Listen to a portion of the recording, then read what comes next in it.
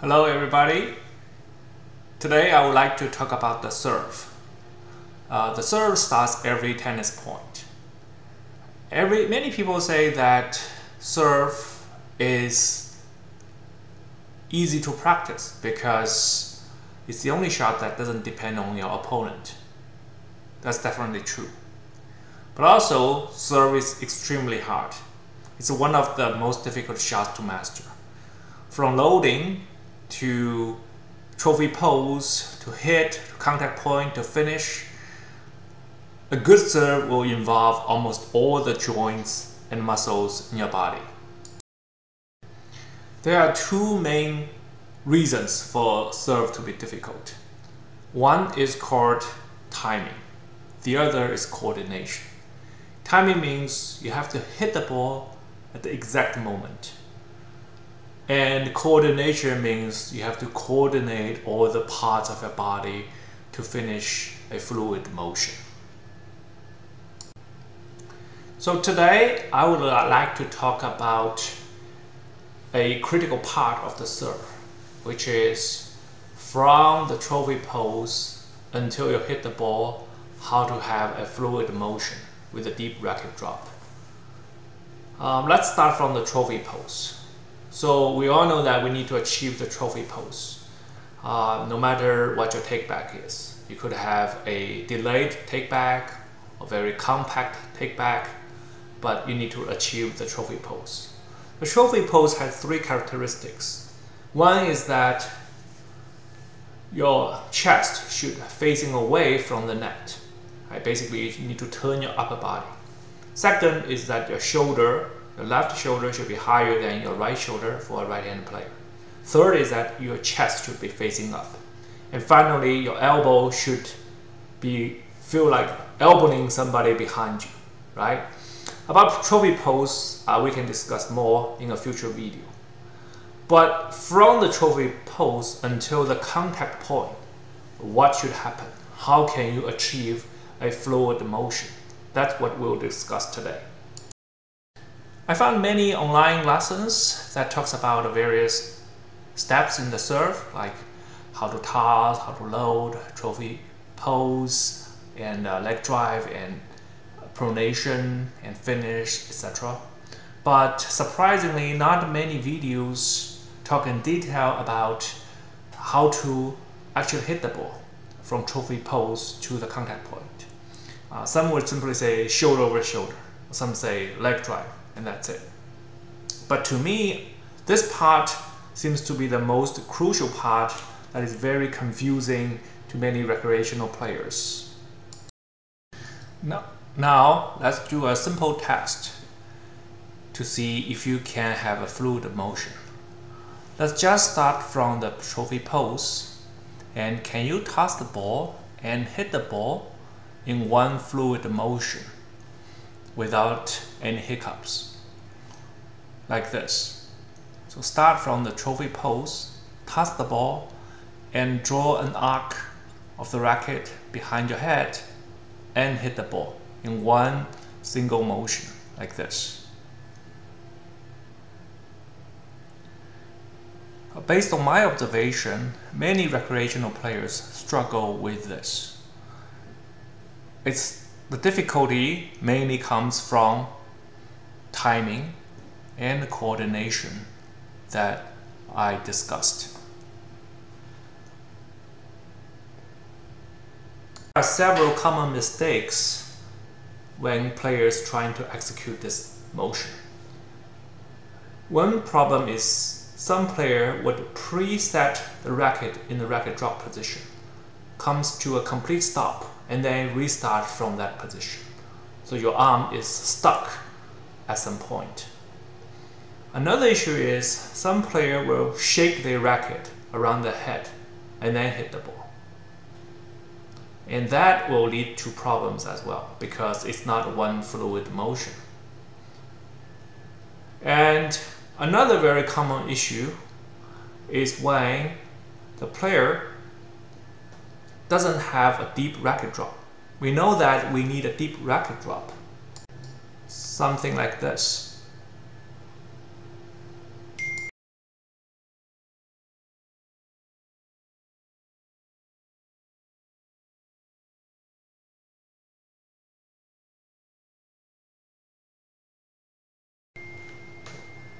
But some people will have a shallow racket drop.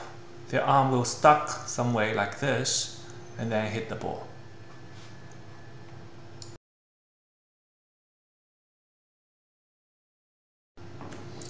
Well, another issue some players have is the weight of tray issue. This is something that you can have in conjunction with other problems. Some players would have a continental grip but will turn into a weighted tray too early. So they will hit the ball like that. Now today we will not address the weighted tray issue. Today we will focus on the motion. This has a lot to do with the racket head drop as well, but I don't want to overemphasize racket head drop for recreational players. There are two reasons. First, it's infeasible for many players. Not many people can have extremely deep racket drop like a Djokovic. We certainly don't have that flexibility, and it could injure yourself. And second, it's not very necessary. In my mind, for many recreational players, as long as you have a fluid of motion, you have the correct sequence of kinetic chain, you will have a great serve. So do not try to pursue a very extreme deep racket drop. If you do that, some people would deliberately put the racket behind the head on purpose. That will actually defeat the whole purpose of racket head drop. It's just like the forehand, the leg, right?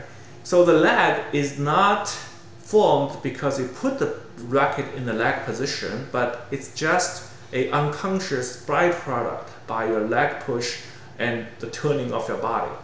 Right? So you will have a muscle stretch shortening cycle, and that will have power. The same thing for serve. If you want to have effortless power, you should really focus on pushing through your leg and your hip and your chest, and naturally you will have a good, nice racket head drop. So don't pay too much attention to deep racket head drop. So how can we get a fluid motion? What are the drills to help us? I've seen some very helpful tips online. For example, one coach has this tip where you toss the ball and then you try to use the elbow to hit the ball like this. That is certainly a very useful drill for you to get the feeling of leg push and racket drop. Only one issue I found is that your arm will get stuck. If you have the purpose of hitting the ball with your elbow, you don't get the training for timing of hitting the ball at the contact point. Nevertheless, it's a very useful drill. I would recommend it.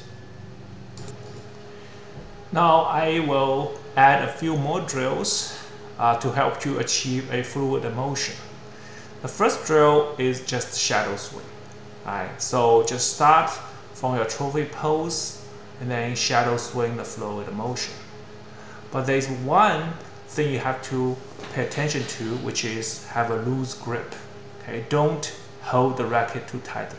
You need to feel the racket head weight. One thing that could help you is actually have this wrist form called Uno deviation. So this is Uno deviation, where the racket drops a little bit under your wrist.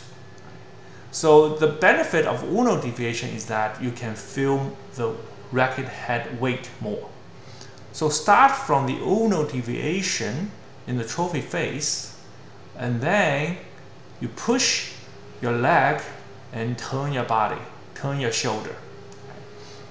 So notice how when I do this, my right foot actually pivots. Right?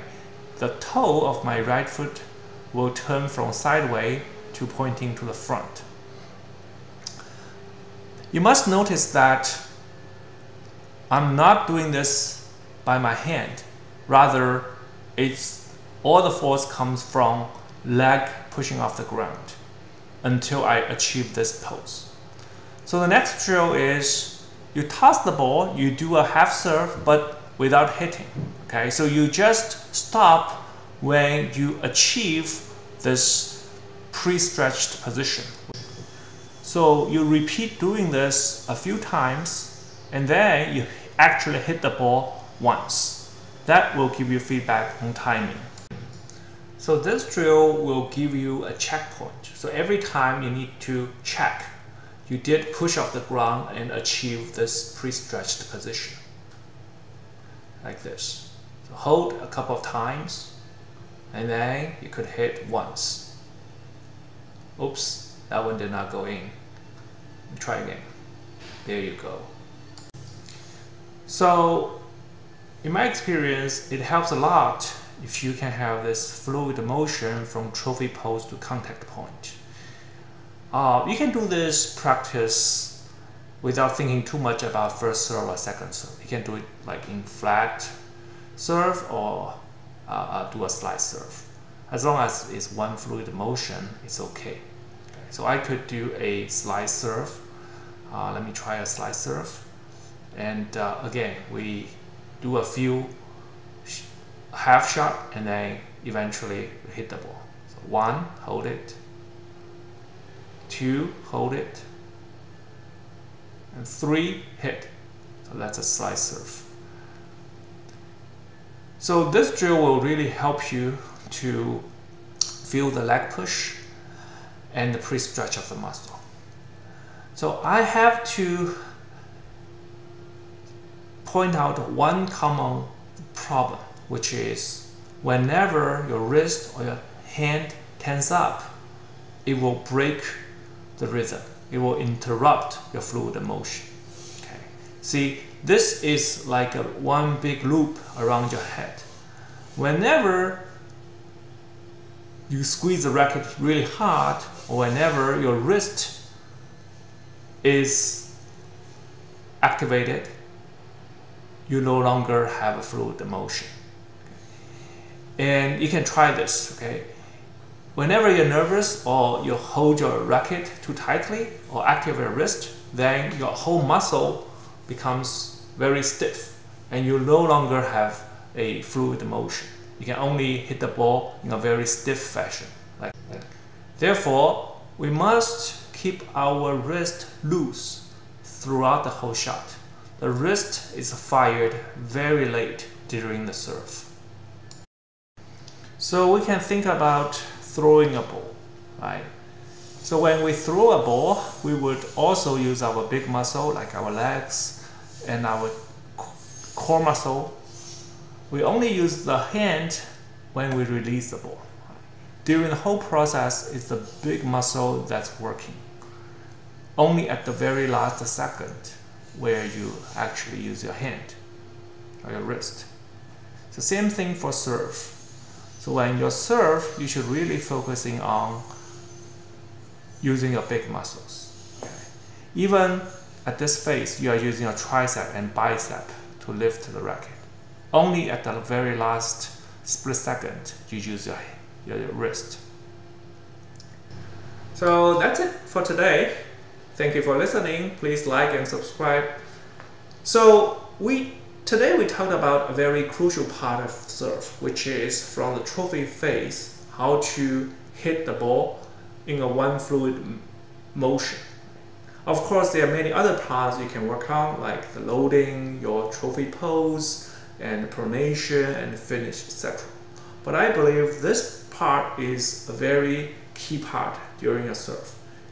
Practice a lot and get this part right, and it will improve your serve tremendously.